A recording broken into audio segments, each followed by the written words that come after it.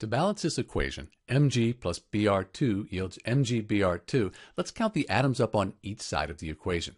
There's nothing written after the Mg, but we assume that to be 1. So we have 1 Mg atom, 2 bromine atoms.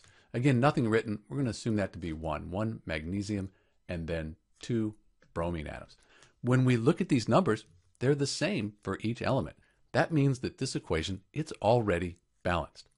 The reason we get MgBr2 is that magnesium, when it forms bonds, it has a 2+ ionic charge.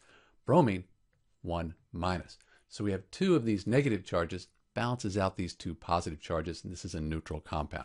That's why we have MgBr2. This is Dr. B with the already balanced equation for Mg plus Br2 yields MgBr2. Thanks for watching.